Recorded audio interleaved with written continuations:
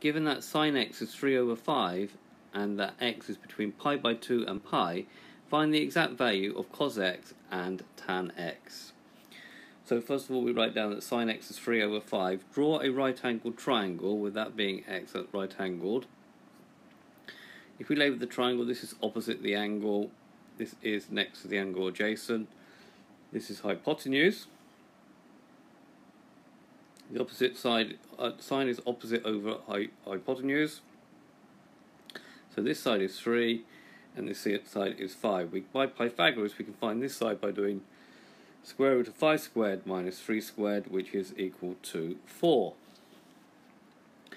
Now cos x is adjacent over hypotenuse, so the adjacent side is 4, the hypotenuse is 5.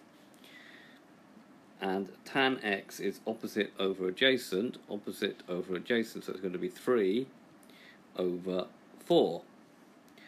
Now,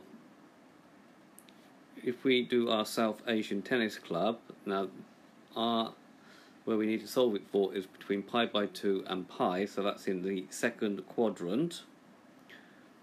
And we need to remember in the second quadrant that cos is negative and tan is negative, so therefore the answer needs to be minus 4 over 5 and minus 3 over 4.